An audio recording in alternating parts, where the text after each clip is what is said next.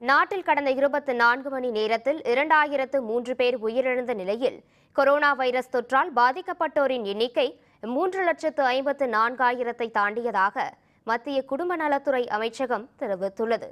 நாட்டில் பரவியுள்ள corona virus தொற்று பல்வேறு மாநிலங்களில் பரவி நாளுக்கு நாள் பாதிப்புகளை அதிகரித்து வருகிறது.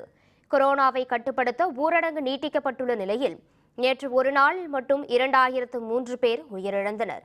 10,974 பேர் கொரோனா வைரஸ் தொற்றால் பாதிக்கப்பட்டுள்ளதாக தெரிவிக்கப்பட்டுள்ளது. கொரோனா வைரஸ் தொற்றால் பாதிக்கப்பட்டோரின் எண்ணிக்கை மொத்தமாக 3,54,065 அதிகரித்துள்ள நிலையில் உயிரிழந்தோரின் எண்ணிக்கை 11,903 அதிகரித்துள்ளது. 35,000க்கும் அதிகமானோர் தொடர் கண்காணிப்பில் வைக்கப்பட்டுள்ள நிலையில் கொரோனா வைரஸ் தொற்றிலிருந்து குணமடைந்து வீடு திரும்பியோரின் எண்ணிக்கை 1,86,935 உள்ளது.